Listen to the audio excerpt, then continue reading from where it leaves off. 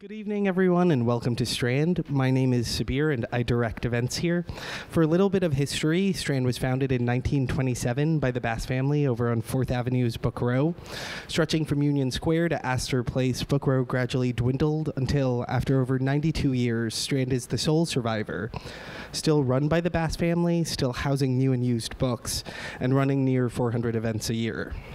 Tonight, we are excited to be welcoming Imani Perry to celebrate the release of Breathe, A Letter to My Sons.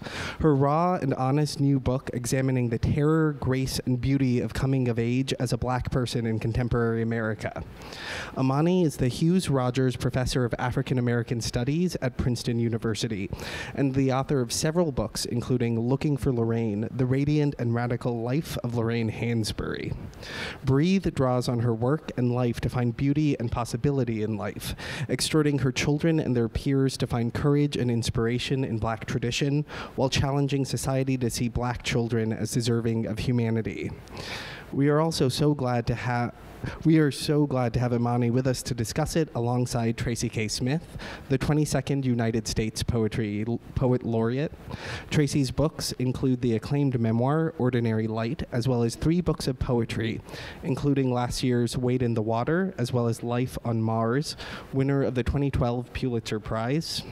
In addition, she's the recipient of the 2019 Anisfield Wolf Book Prize, and she is currently the Roger S. Berlin 52nd Professor in the Humanities and Chair of the Lewis Center for the Arts at Princeton University. I couldn't be more thrilled to have these 2 brilliant women with us tonight, so without further ado, let's welcome them to the Strand.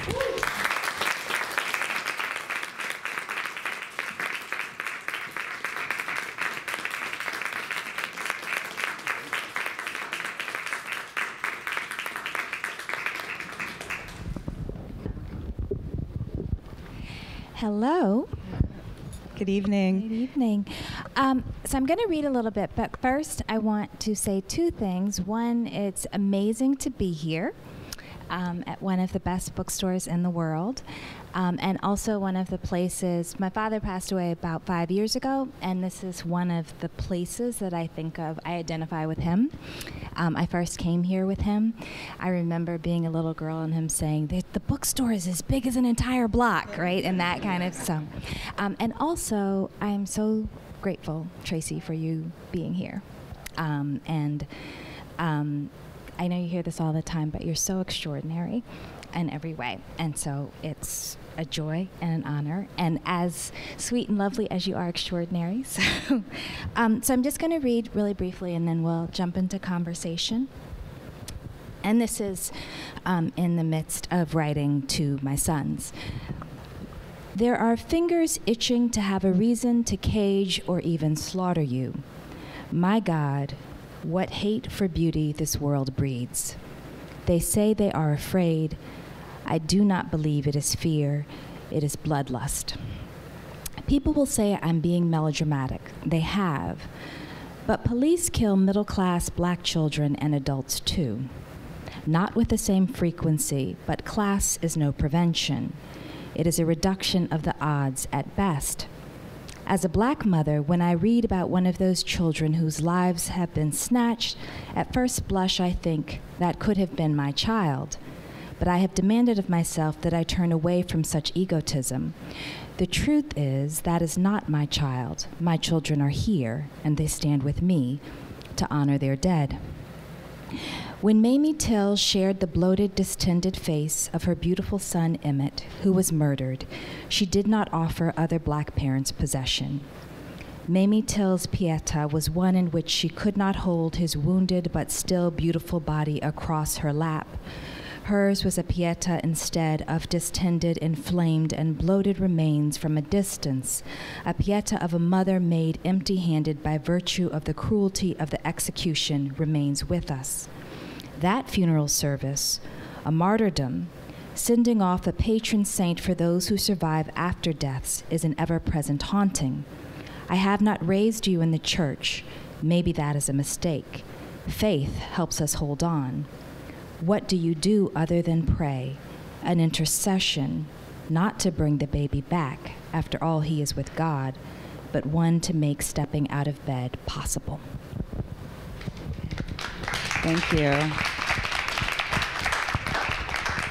You're so gracious that you started with thanks, but I really wanted to thank you for writing this book.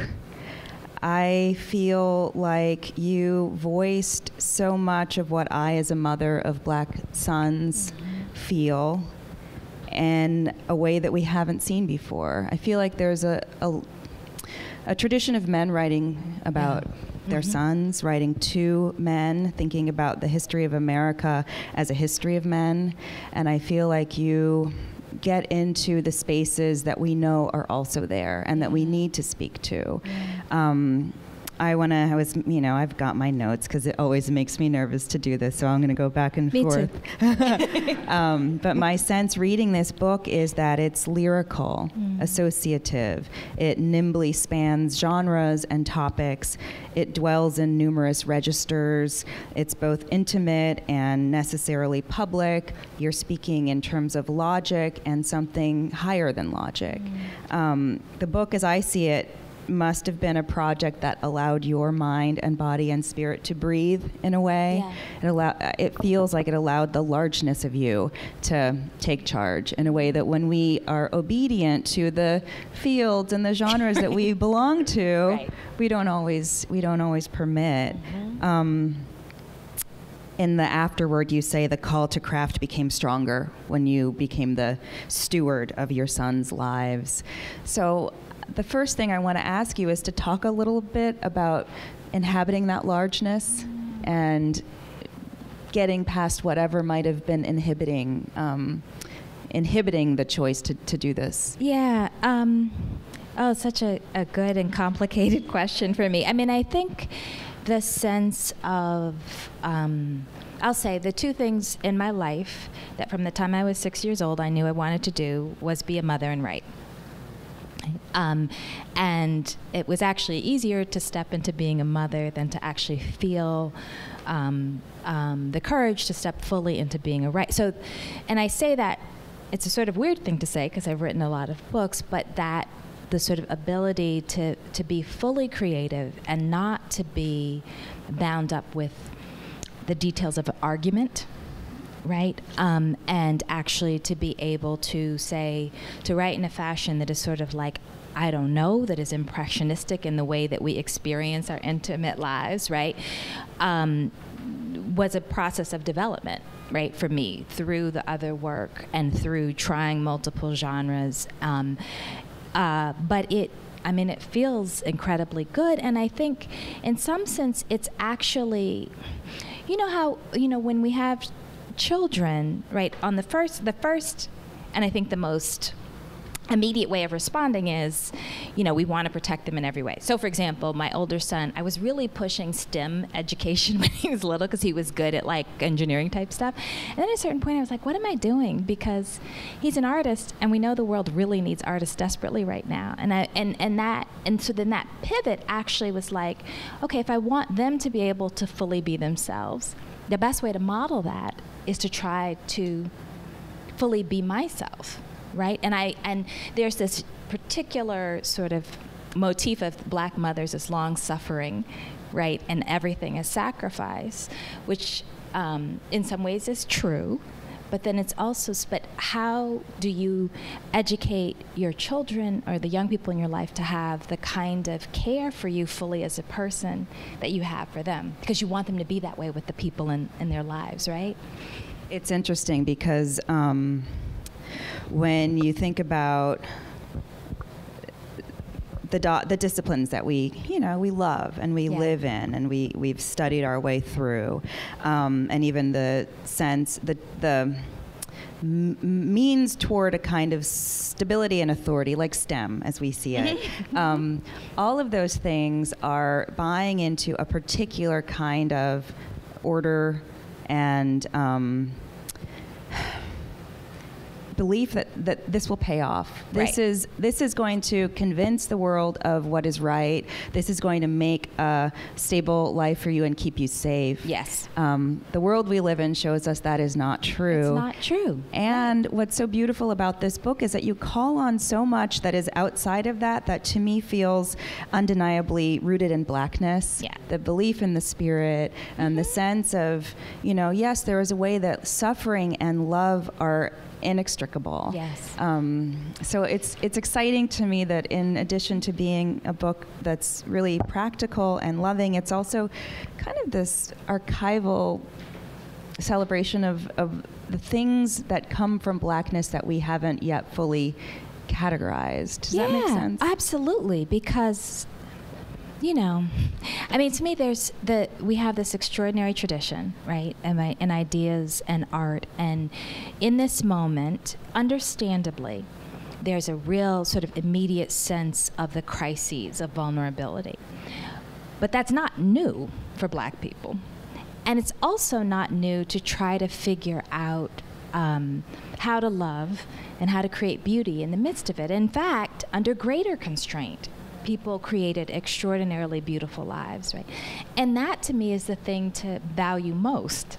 It's also the most, there's something about it that you can't depend on, right? I mean, that there's always something extraordinarily beautiful. And there is a connection. Some of it is about, how does one make one's life meaningful in the context of degradation, in the context of insult, right? And so I'm not, we have to draw on that tradition. We have to draw as adults, but I want to teach young people how to draw on that tradition. And both specifically Black people, but also broadly, because we have a tradition that actually gives remarkable resources for humanity, period. Yeah. That's beautifully said. I want to talk a little bit, now that you mentioned the sense of beauty. I love the various legacies that you call forth and that you kind of guide your sons toward. Make beauty and love in a genocidal time. You talk about wanting them to believe and create and trust desire. Mm-hmm. And I have all these pages. Yeah. Can we get little, since I don't know if everybody's read the book, on 66, you talk about, there's that statement, make beauty and love in a time of genocide. Could we get like a little paragraph or something? How do you feel about that? Yeah. I mean, again, it's sort of me, it's the process of becoming, right? So it's about the process of my children becoming, but it's about my becoming as someone who is the steward of the lives of my children, right? And so I want them to experience love and pleasure and joy in all of the way, right? And so much about parenthood is often about like restraining that, right? But in fact, if that's our disposition, we don't teach them how to do those things in a way that are actually self-nurturing and beautiful. So to think about, for me to say that to them is actually about, it's okay to want joy in your life.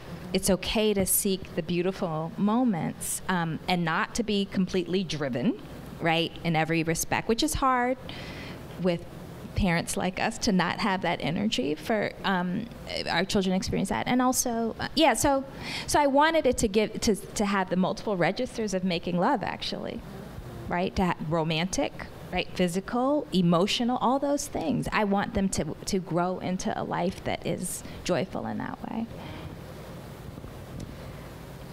I want to hear some of your beautiful language. Okay. Is that okay? Yes. I want to hear it in your voice. Okay. Is that okay? Tell me where to go. Tell me where to go. I want you to go to the bottom of 66. Yes, I am asking you to do something difficult. Oh, yes. Yes, I'm asking you to do something difficult, to make beauty and love in a genocidal time with a harrowing past behind you. But when was it easier? I have some tips on how to do it. Never let shame eat you up. Don't resolve it the American manhood way with violence and insult as deflection. I tell you this knowing that throughout your life this will make you a target. Betraying the rules often does. Men who don't mistreat are always at greater risk of being mistreated. The spirit of wounded boys is a haint, the worst possible thing that rots and turns invisible.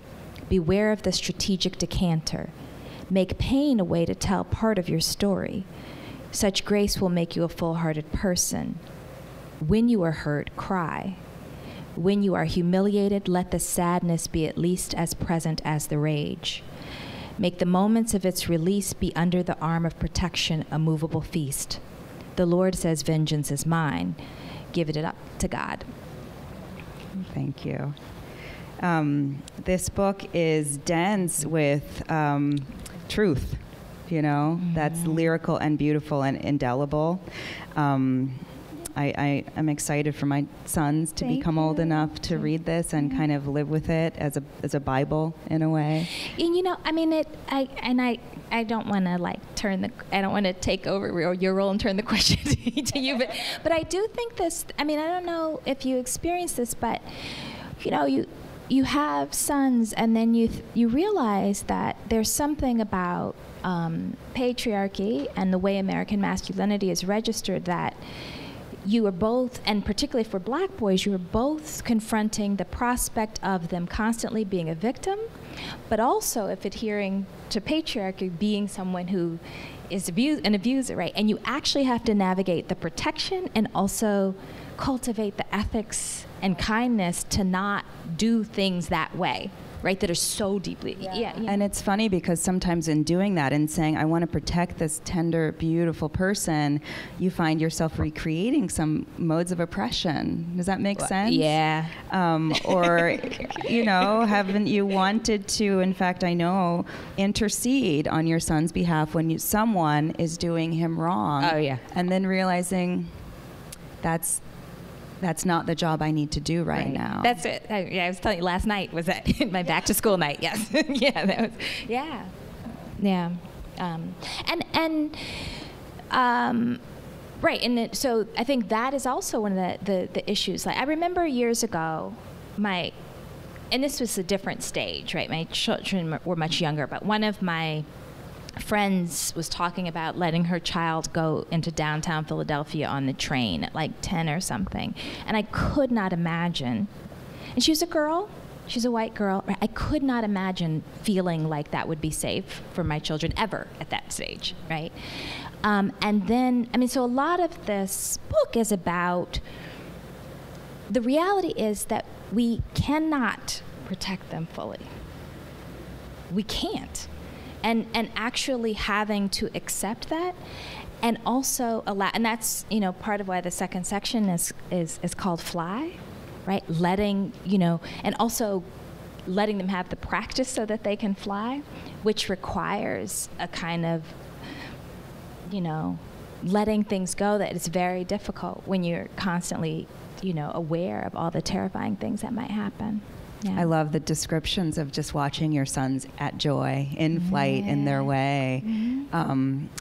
I think honoring that is a kind of protection in a way of the spirit, perhaps. I mean, it means there's a space where we can be alive together. We can be fully alive and large together, and claim the right to that, right?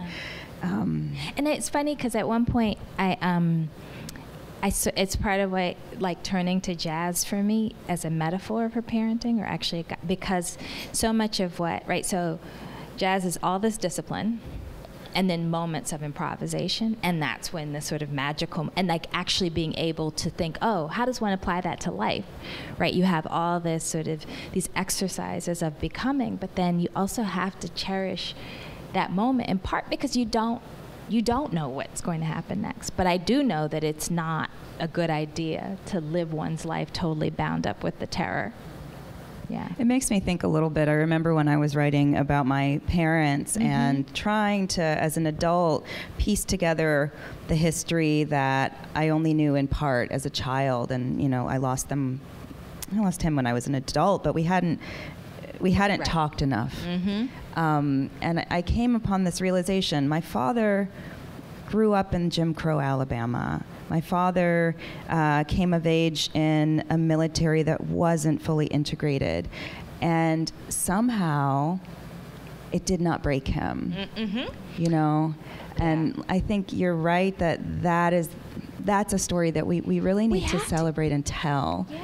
I love I want you to talk about the legacy that you descend from. Mm-hmm. You talk about there are, 7 generations of college-educated family members on one side of your family. Not my family, theirs. Okay. My children. Your children's. And then there's something that you describe as better or more meaningful in some ways than prestige. Yes. And that I love that there is this turning toward that again and again. Will you talk a little bit about that? I mean, and it's so, it is, there's a part of me that thinks it's like remarkable that we're both at the same institution with the sort of Alabama, Massachusetts, right, all this kind of stuff, the same age, right?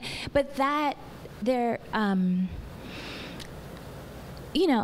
return often to make sense of that, right? What does it mean? What did it mean? My grandmother, who had 12 children, who had a mentally ill, incredibly gifted, but a pretty severely mentally ill husband. Played classical piano by ear and was first, he had some college education, but was in and out of institutions. And she was a domestic and later worked in a hospital and sent 12 children to college out of Jim Crow, Alabama. Right? There's something about those resources, notwithstanding the very different circumstances of my life, that I understand is essential for me to pass on. And that is not about, that's not the same thing as like making sure my kids get in the right school at all.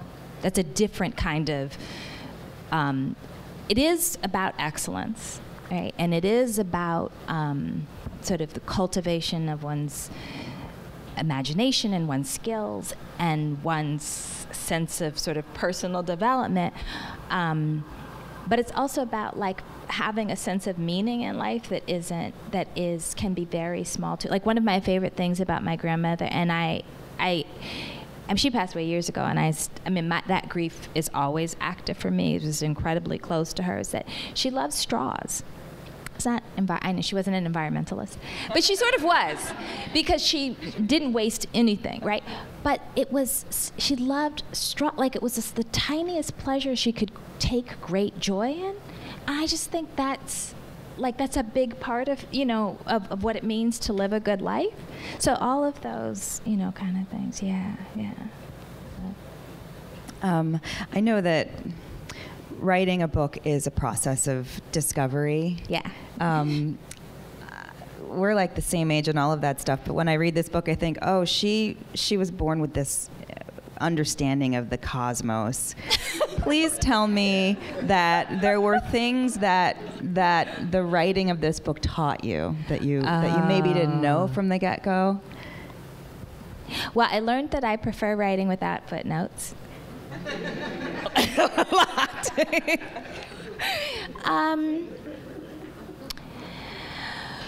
I learned, because the part of me that, I feel like I'm always an intellectual and I'm always an artist, but the part of me that is a scholar, that one of the things that I know that I do well in that respect is I can draw connections. I can see connections, right? I can see patterns. And I've always had a very kind of mathematical approach, even when I'm analyzing literature.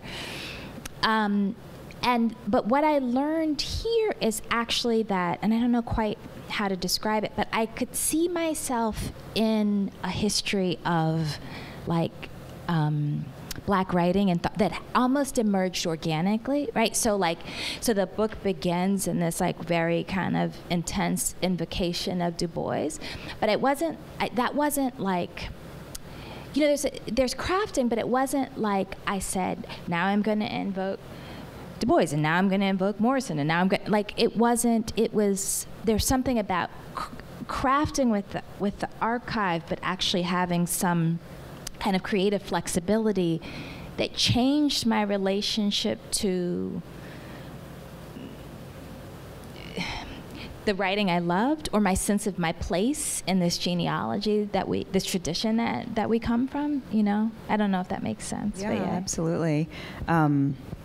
Okay, so you mentioned some of our ancestors. Yes. I I just pulled a little quote of something that you wrote soon after Toni Morrison passed away. Yeah. And I didn't know that we share, I mean, this could have come out of my own life.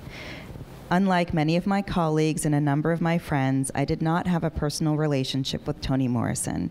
She had become an emeritus faculty member by the time I arrived at Princeton, gliding in for occasional events in her honor. On those evenings, in the throng of people at various dinners and events, I always tried to be appropriately gracious without displaying how awestruck and giddy I was to be in her presence. I must admit, this is from much later in this beautiful remembrance, I must admit, in the secret place, I always yearned for her blessing, some words of encouragement or praise for my writing. It is a mock-worthy vanity, given the reams she must have received from the most recognized writers in the world. It was a long time before I realized that I already had her blessing. In her years of making writers, of nurturing community, of teaching as well as writing, she sermonized. Teach your story and tell it too. There is no one without the other. To riff on the great bard of black letters, Paul Laurence Dunbar, she did a wondrous thing. She saw the writer black and bid her sing. I felt sort of like safe in a way when I read that, because every time, all that week, and every time I feel like I'm always apologizing for loving her so much that I was terrified. Oh, absolutely. to tell her, to approach her in a more than cordial way.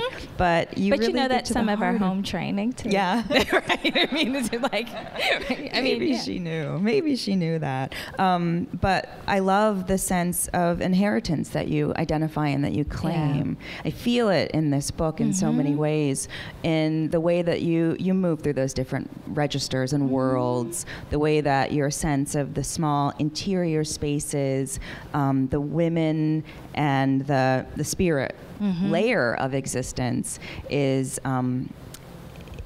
codified as history, is codified as a kind of method of Black experience or a modality or something like that. Yeah, I mean, so, one of the things that, there's so many ways, and it really is the case that every single thing that I write of any sort is affected by Morrison, right? I mean, I think she's the greatest novelist in the history of American letters. I don't think there's any comparison, frankly. But there's also, so for example, the sections of the book both track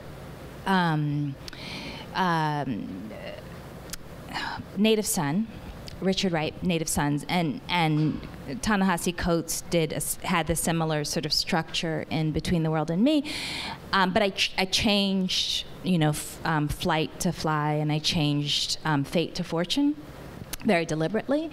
And part of that was actually me sort of being in the space of Margaret Walker, the daughter of Alabama, although she moved to Mississippi. Mississippi always in their writers' festivals are they claim her, and I'm like, she's from Birmingham. But, her effort to try to make sense of the anguish that Richard Wright experienced, right? So I was so moved when I wrote about Lorraine Hansberry. One of the things she would say is that, his sort of tragedy of his sort of deep ambivalence about Black people destroyed the fact that she saw him as the greatest writer in the history of American letters. She was like, Faulkner has nothing on Wright. And Faulkner is, who Faulkner is, but Wright and his ability to capture. So, I was trying to, be with Margaret Walker in how she tried to make sense of what Wright was grappling with and offer something different, right? And so, so it's sort of actually trying to step into these moments of interface in a loving way, as opposed to a confrontational and argumentative way, but to think, okay, so we see some of these things differently, and there is the feminine part of it that is a kind of the nurturing, the tenderness, trying to care through suffering. Sorry. Yeah. Sorry. No, I'm just. I want to ask if you think, this is a moment where we hear, or there are many conversations that are about the, vulnerability of humanities study, Do you feel like writing this book has changed you as a scholar? Does it give you a sense of ways that scholarship might move? Yeah, I mean, I would say I never really did scholarship completely conventionally and always got some sort of pushback about that. I do think that there is something dishonest about the pretense that we are not deeply emotionally invested in everything that we produce. And so, and I see lots of people doing this in different ways. I mean, I think it's really beautiful the way people, and there are particularly a lot of black women who are mixing genres or who are blending like kind of really serious academic study with, curiosity and imagination. And I think that that's much more honest. There is, the objectivity is a fiction. None of it is objective. Rigor we need, right? Like, so you don't just say whatever is out there, right? You try to actually be serious about what you're studying. But so I do think that we have to push that shift from the fiction of objectivity to the embrace of rigor. Yeah, I think that fiction of objectivity is also something that people of color have been held to in a way that's, just imbalanced. Yeah. Right. Oh, yeah. You're emotional. Stop being so emotional about, all this death and destruction. How dare you? Yeah. Objectivity is a way of saying back away from that claim. Yeah. Let me create a space to neutralize it, basically. I think that's one perhaps unwitting effect of the cry for objectivity. To go in a really different direction, I love the way that you talk about faith, belief, religion, even ambivalence toward the community of religion, the vocabulary. You're very Emersonian. In fact, you quote Emerson at one point in the book, urging your sons to write their own Bible, to bring everything to themselves that can be generative, consoling, healing. Can you talk a little bit about that? Yeah. Also in terms of yourself as a younger person and now your sense of faith as something to offer in a way. Yeah, I mean, and I'm really angsty about the fact that I haven't raised my children in not just the church, any church, right? But I made a decision, and I don't talk about this in an explicit way, but the church I belonged to in Boston when I was in graduate school is one of the churches that was closed because of this abuse scandal. My priest was not, but they had to pay for all of the violence they'd done and I just thought, I'm a third generation Catholic, but I cannot have my children baptized in this institution that treats children in this way. And I actually had that experience repeatedly with thinking about religious institutions, right? So even though I personally experienced something really profound in the celebration of Mass, and I have I don't agree with the ideology behind and doctrine of Catholicism. I experienced something in the collective body, right? But that's not something that I thought I could impose, because that would be a contradiction of my values. Right? And so that's something they have to, if they want to have, it's sort of like being American, right? Like, I'm really not good with this project, but I'm American, right? But that's, at a certain point that became a choice, right? And so, and I do think that's a sort of personal process of reconciliation with these institutions or places that we belong to, but we understand are not just flawed, but violent. Can you phrase something so beautiful, living as prayer? Yes. It's on 133. Can we go to that passage? Okay. Yes. And then I want for you to talk a little bit about that. Okay. Yes. Wait. Which part? Oh, okay. So many came before me. That is the mother's legacy from whence I come, praying women. At one point in my life, I attempted to pray unceasingly, constantly saying the rosary to myself at the back of my mind. That was a really intense discipline, actually. Living as prayer. I think that is when I am at my best, because seeing through prayer provides a remarkable clarity. not in the doctrinal sense, but because it is, at best, the lens of a love for every tattered inch of this earth. I feel like that's so beautiful. But it is, right? I feel like when I'm in that space, whether it's, and I think it has different iterations, right? Meditation, chanting, prayer, right? Quiet reflection, being with nature, you become more fully human because all of these preoccupations that are so bound up with the way the world is structured and trying to navigate it kind of, they recede. Right, and I think there's an interior gentleness and love and care that can emerge, and I think for me personally, it changes my mode of interaction with other human beings. Yeah, I love that. I love the sense of love for every tattered inch of this earth, and again, for me, it takes me back to the sense of the many levels and layers of Black life that we embrace as so beautiful, though some are riddled with pain and some are start in a place of deep loss. I started to feel an urgency in terms of needing faith, needing to pray when I had children, because I felt like I can't protect them, like you said, at every moment. I can't outdo any kind of peril or obstacle. And so it became this charge to find something that could help them to last in a way. And somehow the sense of prayer and looking at the world through this other perspective helps in a way. Oh, absolutely. And we talked about this a little bit in the green room, but when I had children, and I realized that my grandmother's first child died as a child, in part because he had rheumatic fever and, he was given an incorrect dosage of medication is what I've been told, which was not, and it was the leading cause of death for Black children in that period, for children, period. And, obviously inadequate medical care was common. And I realized that I could not understand how she could be the person she was, because she really was my ideal of motherhood. Just unbelievable love and resilience. And I just, how did she do this? You talk about how could she even allow herself to love those other children as much, having lost in that way. But she did, right?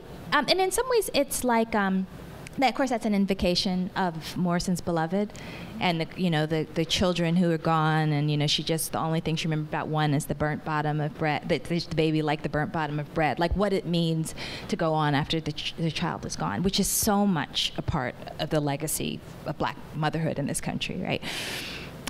So that, and some of that is her prayerful disposition. I came to realize, right, which does not mean she wasn't frequently suffering and anguish. It's not a sentimental relationship. Right. Yeah, it's really, it's a kind of translation, right, of something. I love the way that loss is a part of this, and there's almost a spiritual math or something that I feel at different moments. Let me find my notes. In terms, and speaking to your Uncle Boot, the tribe increases no matter what. And speaking to the death of your father, it was his time to rest. It is our time to struggle. There's something, can you talk a little bit about your sense of the generations? What we are paying into, there's something really powerful about that perspective. And I should say, and I mentioned this briefly, but I really had, I'm just now emerging from a pretty intense 10-year period of grief. And that felt at times quite overwhelming. And part of my way of sort of making my way through that was thinking about not just sort of the memory. In some ways, in some moments, the memory of the people I'd lost actually sort of made me crumple. But stepping into the things they did or the way they did them, right, that actually allowed me to feel present with them in a way that was very different from memory, right? And so if I was, so if I'm in the kitchen cleaning with bleach, my younger son will say, "Oh my goodness, you just like Aunt Bobby," right? Right, and then so then right, and it is me, and I'll sometimes, and then I will. My children say, "Oh, I know you're missing Medea." That's what we call my grandmother. When you wear one of her robes. Right, because I'll wear like a old-fashioned pink house coat around, right? But it's so there's a very kind of corporeal sense of generation for me, right? As well as actually like taking their lessons. And I haven't ever published this, but I actually have written a lot, like sort of the things my grandmother used to say, and like they have become part of my vocabulary. So it's like sort of this, so the stepping into the generation, the inheritance, right? And I see that as the fortune I have to offer my children. It's not monetary, great, but I have this trove, this ancestry to offer them. Yeah, I feel that so powerfully. I want to keep talking, but I know there are other people who have questions. Okay, I'll share. So if you'd like to ask a question, if you could raise your hand, I can run the mic right on over to you. As a question to start, was there anything, and you don't necessarily have to speak to it, you felt you couldn't put in the book? And if so, why? Yeah, so there's one of the things that I write about is an experience of assault. And I made a decision to write about that particular experience that was, and I say in the book, this is not the worst thing that ever happened to me. Because what I wanted to do was to communicate that one of the things, and this is particularly around gender, that we have to socialize boys and men into is a kind of sensitivity to, in the sense of fully seeing these experiences in a way that is not about a rageful response, whether it is internalized because these experiences have happened to them, right? But masculinity says you can't be vulnerable, or it's like, and I talk about, the instance I described, my father wanting to like go out on the streets with a baseball bat and find the dude, right? And I was like, that's actually like I love him for that, but that's actually not the care work. Right? And so I wanted to talk about that, but I'm not going to talk about many of the most painful things that have occurred in my life, because the exercise isn't really like give you everything. It's about actually how to make the point, right? And sometimes that does require like some really, really intimate revelation, but other times I think you get there without that as a writer, yeah. So maybe in fiction some of that will emerge, yeah. All my friends in here. Hey. I wanted to ask you about the supernatural. You mentioned the other books that are like this, that were written like this, and the ones written by men as opposed to women. The women seem to have much more of a supernatural bent to them. Yeah. And you spoke to the generational thing, which I think is part of that. So if you could speak to that in some way. Sure. I think there's a lot more space, just in terms of the way gendering works in society, to be kind of witchy for women. But I also think, and some of this actually came through my conversations with Josh, like over years, is that, so part of what I'm getting at in sort of responding, like I was very deliberate about that. And actually in Morrison's Song of Solomon, right, so much of the novel is the process of an aunt teaching, right, the nephew to see like what it really means to have a meaningful existence that isn't connected to the trappings of patriarchy, right? And so there's a twinning for me between that And so Baldwin's letter to his nephew, which is about being sensitive to your elders, right? And Morrison, who I think is actually riffing on Baldwin in that novel, right, where the aunt is teaching the nephew to aspire to love and a sense of self that isn't bound up with revenge and accumulation, right? And so actually that is about, like, you know, that quote that gets passed around the internet, right, where he, at the very end of the novel, he says, you know, if you could ride the air, right? Right? That requires some supernatural stuff, right? Hi, Dr. Perry. Good to see you again. Over. Hey, Adam. Hey, how you doing? Good. So my questions for you are, when did your sons know you were writing the book? And also, what did they think about being written about and also for in the text? So they knew I was writing it when we were in Japan, living in Japan last summer, because what I would do is, you know, because the schedule. So my older son never wanted to get adjusted to the schedule in Kyoto because he wanted to talk to his friends on Instagram. So the schedule was always off, right? And then my younger son would, like, he was so excited about being able to, like, just be in the street, so he would, like, wander the streets of Kyoto late at night. So anyway, so all that to say, I had, like, 4 hours to write in the morning. So when they would, you know, get up, they would see, you know, and so I talked to them about it all the way through. Part of the reason the book is not more humorous is that my younger son, who's really hilarious, for those of you who are my Facebook friends, you probably know this, was like, you can't put any of the crazy stuff I say in this book. So I was like, okay.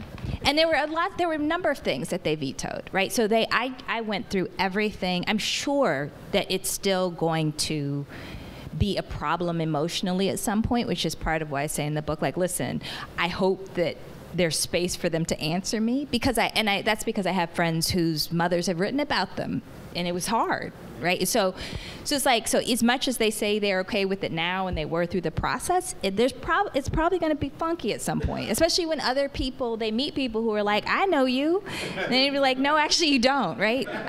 You know what my mother thinks of me, right? And to understand there's a distinction there. Yeah, I'm sorry, was that it?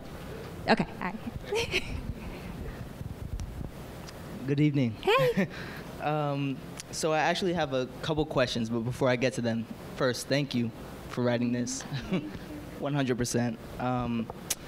So my first question kind of takes us back to this page 66, and this line, I want to hold you safe, I also want you to fly.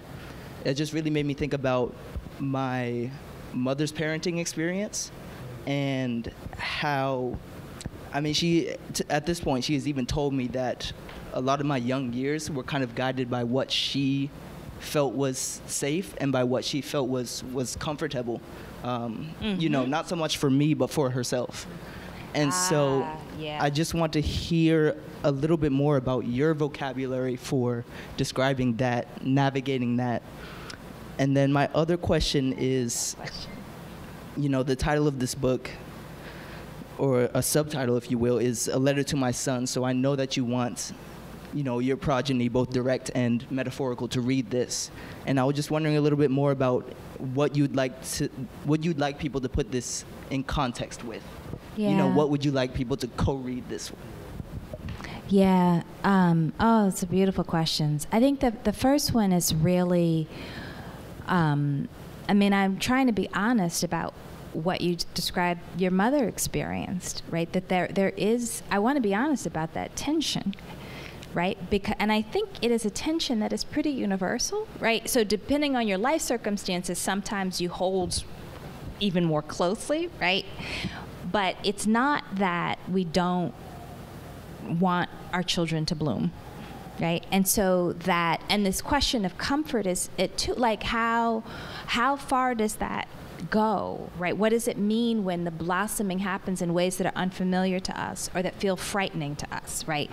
Those kinds of think it is helpful to be honest about that, to not just be like, oh yes, it's not easy, in part because there's an impulse, particularly in the society, and this is something that y'all have talked about in a time, is this sort of the sense of the child as possession and creation, right? I be listening, right? And so that, trying to be to let go of that is a process. It's not just an and then your second question about the conversation part, it's complicated for me because I'll be completely honest. The way I think the landscape of writing now tends not to be sort of thinking about writing in the context of a tradition, and that's really what I think about, right? And the way we talk about books being partnered or is so much about marketing so often, right? And so, so like, for example, the phenomenon of this is the next so-and-so. No, it's not. Right? This is a different person. Or if it's a person who conceives of themselves as the next so-and-so, they're actually limiting their imagination of who they are, right?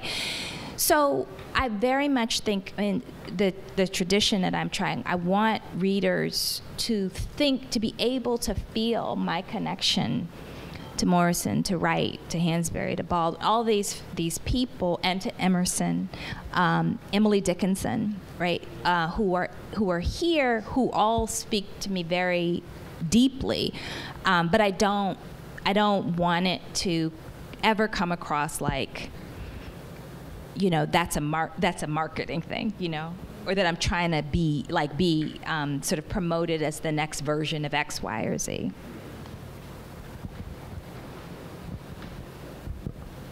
Hi, Imani. How are you doing? Hey, how you doing?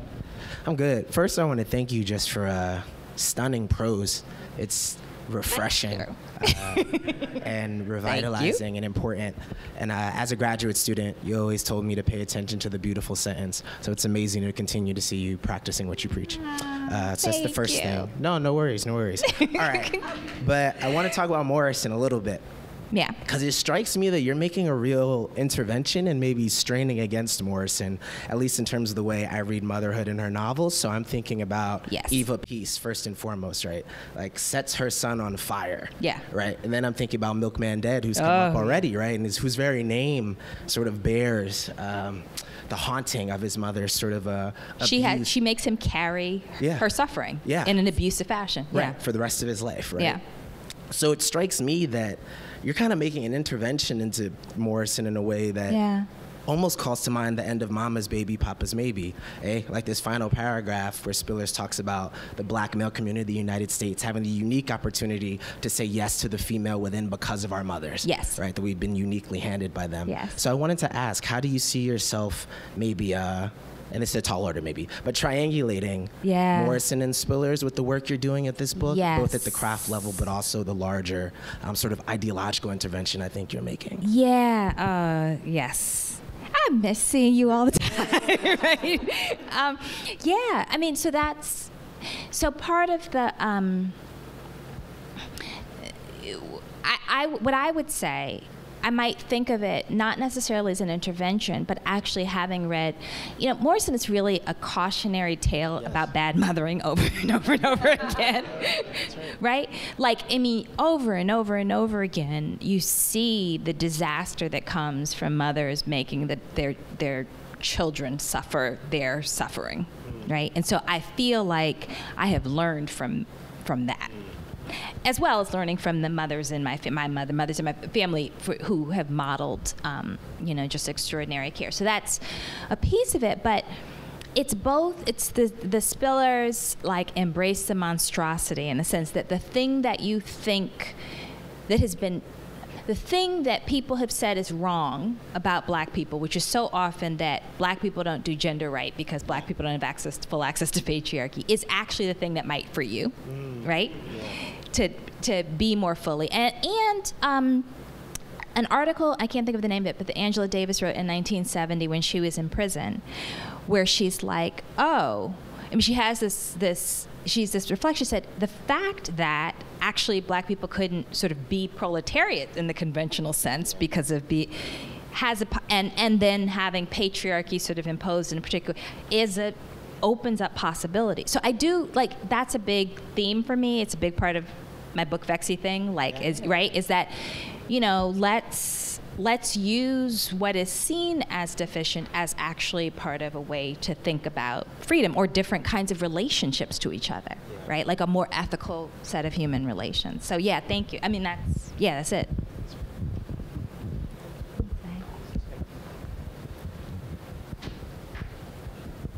Hi. Hey, Jeremy. I'm really interested in hearing about your thoughts around parsing intergenerational thoughts about love.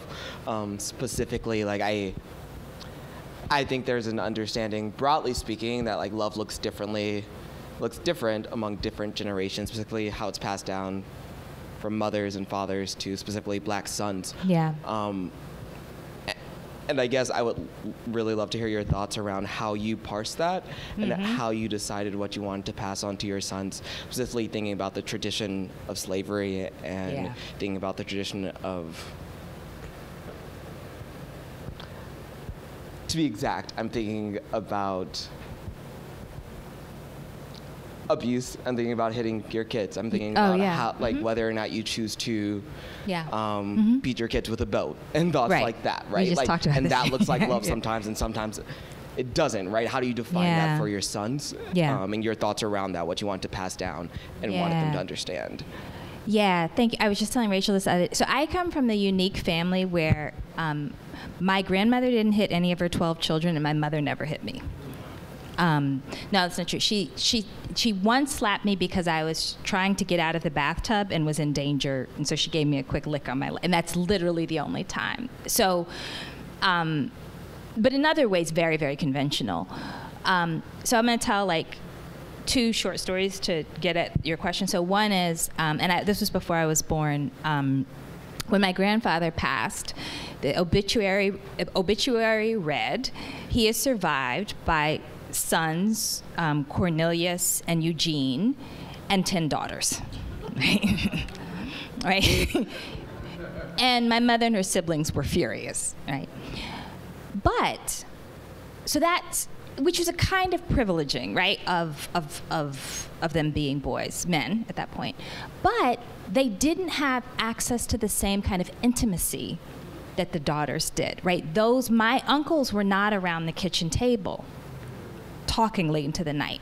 So what I want to do is to give them access to that intimacy and give up the sort of the privileging that is sort of like a sort of model, a kind of patriarchal model, right? That's, and I think of that, but I learned a lot. I learned a lot about how to love them through that kitchen table late at night, right? That kind of intimacy. And I was fortunate in my family, I think partially because I was really, really well behaved. I was allowed to be in the kitchen early on. I know, so I was the person who my grandmother passed her life stories onto. So I was a witness really. So that is something that I want. So we do that, right? And I don't have a sense that because they're boys, they don't participate in that, right? So I think, so for me, it's like sort of how do you, and I think about this all the time, how do you liberate? There are beautiful things that are associated with gender. How do you liberate them, though, so that people aren't boxed into them, right? So how does everybody have access to valor, right, or chivalry, right, or nurturing, right? And so that it's not about like confines, but actually opening up doors. Yeah.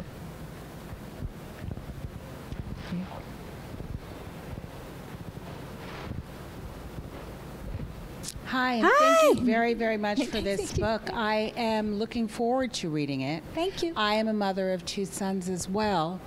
And I think in listening to you, and part of my expectation and excitement about it is that in the hustle and the anxiety of raising black sons in this environment, you don't actually think very much about what you're doing. You just do. Yeah. And I don't know that, although a pretty purpose-driven type of person, and in my work and in other parts of my life, I don't know that motherhood was something that I thought that much about while doing it. Yeah, yeah.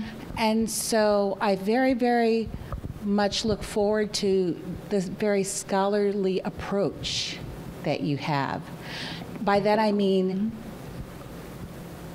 you taking the time to dissect it, yeah, and to think about what lessons you've been able to put forth. So, as I said, I'm really happy about this book. I'm happy to take a moment as my sons are, still here. And I have my anxieties remain, because that's the other thing that I think is really interesting, that it doesn't go away. That's right, yeah. Like, at what age do you stop wondering? What age do you stop wondering, did he get home? Did he get home? I mean, the thought of I sort of freak out, because my older son is going to college in 2 years, about the idea that I won't know when he's home. Right, and that will be for the rest of his life, for the most part. Right, but I appreciate what you said, and I think part of it for me is, so I think, and this is across the board, there's so much sense of shame and guilt and inadequacy attached to mothering. So much, right? And it has a particular dimension for Black mothers, and so sort of like, for me, this has been a process of shifting. And I still have, there's angsty moments about, I don't wash the dishes every night. I don't. I mean, it drives my mother crazy when she comes to visit. She's like, how can you have your kitchen like this? Some nights I don't wash the dishes. And, but I will decide to sit down and talk to them instead, right? Or write instead. But some of it has been for me shifting because there's a lot of time and energy that we spend worrying and then thinking about what we did wrong, right? Like, to shift that towards being intentional, about care, and also intentional in caring for ourselves. Because and now I'm constantly telling, but there's a lot of ways to mother well. There's a lot of ways to nurture well. There's a lot of, well, one of the things my mother always said to me that was really, really useful for me in my life is, unfortunate things happen to everybody, right? And it was a way, and so as a mother, once you accept that's not, when you know that you can't keep the unfortunate things from happening to your child, and so then it's sort of, well, how do I try to teach my child to weather that and also to withstand it, and for me too? Because sometimes the unfortunate things do create moments where I'm not the best I could be with them, right? That gets kind of like a tenderness. Yeah, but thank you. Thank you. We have time for one final question. Hey. Hi, how are you? Nice I'm to see good. you. How are you doing? I'm well. Good to see you. Thank you for this. This has been brilliant. I was curious, I am curious about how you thought about time, about temporality, about what it meant to write a book like this, reflecting on who you were early on as a parent, and who your sons were, who they were at the moment when you were writing it, but also who you were at that moment, right? That was last summer, right? Yeah. And then who you will become, who they will become moving forward, right? Does that make sense? Yeah. Yeah, I'm curious how you, what your consideration was around that as you were composing the book. I did not think about it in the way that you describe nearly as much as I wish I had. So one of the things I keep when I've gone back to read, when I did the audiobook, it was really hard because I kept editing myself. And then they were like, no, you have to say to the text, right?